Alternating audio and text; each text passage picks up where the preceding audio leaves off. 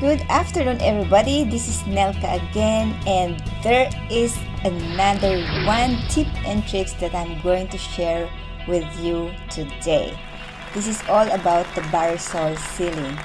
Last video tutorial, I created a Barrisol ceiling lighting design tutorial, but this is not really pleasing to the designer or to the architect because it doesn't show the correct diffuse effect on the ceiling. So this is the video that I created last August 18, and you can see those LEDs are there, and the effect is really not that amazing because you can see in the ceiling the LED strip, and it's not totally diffuse because I mentioned that Dialux really cannot create a diffuse effect.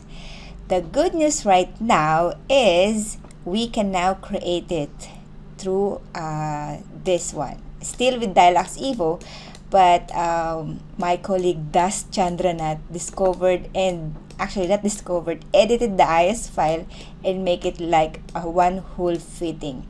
So you can see here in one example, this is a room, and you can see that this is one fitting. If I go to the light tab, you can see it, and if you select it, it's a one luminaire.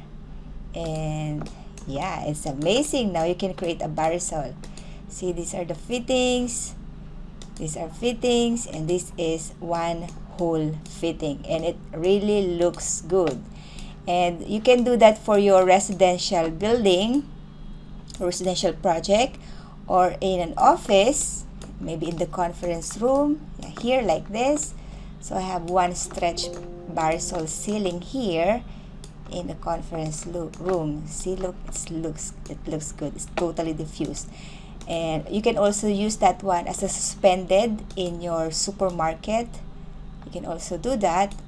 Or if you want an irregular shape, you can do that, for example, in your retail shop.